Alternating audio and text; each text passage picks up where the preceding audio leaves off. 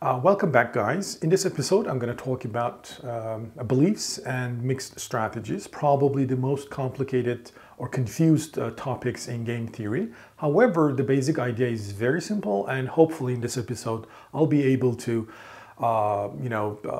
explain the basic idea as clearly as possible. So here is what we mean by beliefs. So in a strategic environment, we do need to know or we need to sort of incorporate the beliefs into the process or into the analysis. But when we talk about beliefs, we're not talking about beliefs about the world of this player. We mean beliefs about his or her opponent's strategies. So to be specific, whenever you see or hear belief of a player, we actually mean his or her assessment about the strategies of the other players in the game, all right? So that's it. So belief of a player is his or her assessment about the strategies of his or her opponent in this game. So let's sort of give a very simple example. The prisoner's dilemma game. I sort of briefly mentioned it, but let me sort of also give you the story of the prisoner's dilemma. So there are two players, two sort of suspects, player one and player two. So these two players are put into separate rooms, and the police are basically interrogating them. And the evidences are not strong, so their confession is needed to be able to give them sort of a jail time or sort of a strong punishment. But the confession is needed. The evidence is not enough.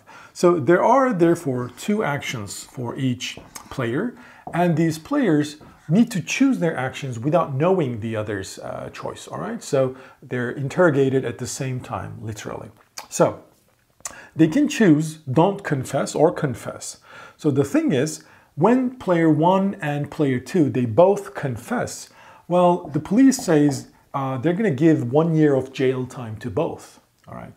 Well, so because, as I said, the evidence are not strong enough. However, if they both confess, well, then the police is going to give them 10 years of jail time. All right, because it's a serious crime, let's suppose. Well, the thing is, if one guy confesses, but the other guy does not, well, the confessing guy is actually going to get benefit out of it. So he's going to go into no jail, all right? But his opponent, the other guy, is going to go to jail for 15 years, all right? And sort of the symmetric, if the one guy doesn't confess, but then the second guy confesses, well, then this time, the guy who doesn't confess is going to get 15 years of jail time, and the confessing guy is basically going to get rid of it. So confessing is actually a good thing, right? If you know that your opponent is not going to confess. Otherwise, confessing is a terrible, terrible thing if you both confess.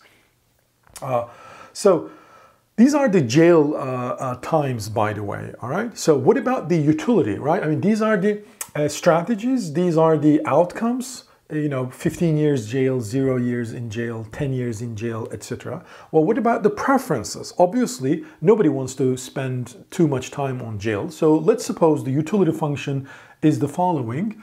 Utility of years in jail is equal to, so utility of the outcome is equal to minus, that should be 100 minus, right? Yeah, it is 100 minus, it's 100 minus number of years in jail times 10. Okay, I mean, it's just, one way of calculating. Meaning, if you basically go to jail for no time, or 0 time, obviously that's the best scenario, right? Nobody wants to go to jail, and so your max utility will be 100. But the thing is, the more year in jail, your utility will sort of deduct it from 100, and so the more like 10 year, for example, is like 0 utility, and then 15 years is like minus utility, right? So for example, u of 0 years is equal to, as I said, 100 minus 0, so it's 100. U of, for example, 10 years is equal to 100 minus 10 times 10, 100, so it's 0. U of 15 years is equal to 100 minus 150, so it's minus 50. What else? U of 1 is equal to just 90. All right, so it's better than definitely going to jail for 15 years or 10 years. So therefore, these are the outcomes. The payoffs, we always need to put the payoffs because this is what the players do care about. So don't confess, confess, don't confess, confess. The game can be transformed into this 1 year, 1 year. By the way, for simplicity, I assume that the utility functions or the payoff functions for these guys are exactly the same. So therefore, they're going to get 90, 90 utility here. And then 15 to 0 is going to be like minus 50 to 100 utility. And then here it's going to be the opposite, right? The first guy is getting 100 and the second guy is getting like minus 50. It's a horrible outcome. And then the 10-10 is basically going to give them 0-0 utility. Okay? So yeah, this is the strategic game. Well, the question is, when player 1 chooses his strategy, he doesn't know what his opponent is doing, but he's going to form a belief about his opponent, right? So if we ask the first player, what do you believe? What do you think that your opponent is going to do? Well, there are a couple of answers he can say. I believe my opponent, he's my friend, he will not confess at all. So I'm sure that he's not going to confess. Or maybe he's going to say, I know this guy, he will certainly confess. All right? Or he may, the answer would be, I am not really sure. I mean, he may or may not confess. So I think with some, possibility, he may actually confess. All right, so the first two answers, like I am sure that my opponent is going to do this or that, these are sort of very explicit. But the third answer is like, I'm not really sure. I mean, he may confess, but I'm not sure with, I'm not certain about it. So it's like, this is a very vague answer. And we do not want such vague answers because we want to be more concrete, more explicit, more formal as we can. So for that reason, what we're going to do is we're going to assume that players can actually say, all right, I believe that my opponent, the second player, is going to play D, don't confess, with some probability P. And because there are two possible events, right, he will either don't confess or confess. There's no other third option. Again, it's like if there is a third option, that would mean there would be a third strategy. Okay, so be careful about it. Because there are only two strategies, that means you're going to either choose this outcome or that outcome. So player 1 can say, I believe that my opponent is going to play or don't confess with probability P. Therefore, he's going to confess with probability 1 minus P. All right, so we want our players to be very explicit. And the P obviously can be some number between 0 and 1, right? If P is 0, for example, that means he believes his opponent is going to confess for sure. If P is 1, that means he believes his opponent is not going to confess. If P is 1/2, that means he believes that his opponent is equally likely to confess or not confess. All right? But once again, we assume that each player can be very specific about his or her beliefs. There's no vagueness. All right? That's a strong assumption, obviously. In reality, people do not really hold so strong beliefs. I mean, so explicit beliefs. We are usually vague. But, I mean, this is, once again, just to make a formal model. That's very important assumption to form a formal model and sort of formal analysis.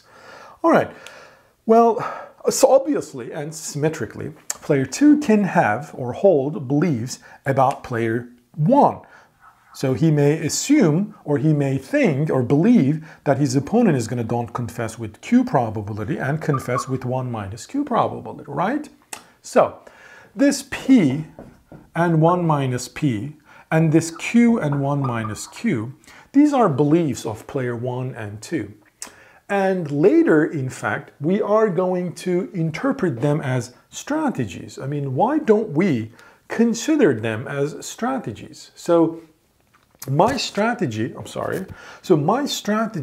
is basically choosing to confess and don't confess randomly, all right? Maybe I don't want to be explicit, maybe I don't want to be predictable, because predictability is sometimes leads to a terrible outcomes. So sometimes I may want to be unpredictable. In that case, I may want to randomize. But once again, we don't want to be vague about randomization. And so therefore, that means I'm going to randomize. I'm going to choose P probability of playing don't confess and 1 minus P probability of confess. All right. So again, in reality, nobody is doing such a randomization. All right. I know. I mean, we know, obviously. But we may think of those beliefs as part of strategies. Okay. So we call those strategies, therefore, mixed strategies. Okay, that's it. So mixed strategy is basically probability distribution over strategies. So remember here in this game, player 1 has 2 strategies. So his mixed strategy is a probability distribution over these 2 strategies, I mean D and C. So for any Q in between 0 and 1, it gives me 1 mixed strategy. So one sort of nice thing, we basically enrich the set of strategies. Although players have 2 strategies, if we sort of interpret those beliefs as strategy, right? Q can be anything. Q can be 1/2, 1/3, 1/4, 1/5, 1/8, etc. So there's like infinitely many possibilities. So the set of strategies are actually going to be like infinitely many, although there are in fact 2 strategies. So sometimes in order to distinguish these strategies C, D versus the mixed strategies, we call C and D pure strategy, and any other sort of belief, PQ business as mixed strategy. All right.